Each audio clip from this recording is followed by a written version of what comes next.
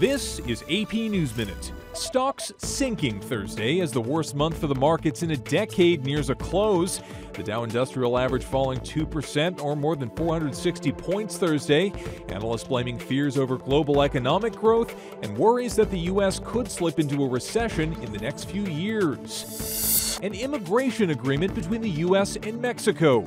Migrants heading to the southwest border to seek asylum in the U.S. will have to wait in Mexico until their claims are processed.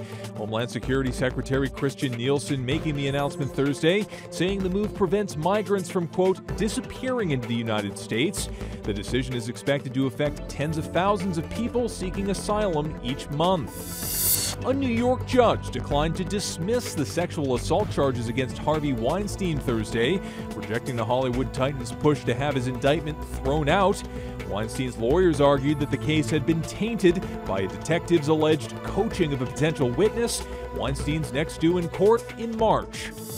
Flights in and out of the UK's Gatwick Airport shut down as police investigate drones flying in its airspace. The first two drones were spotted Wednesday night, forcing officials to shut down the airport. British police say they're doing everything in their power to find those responsible for flying the unmanned vehicles. Robert Bumstead, Associated Press with AP News Minute.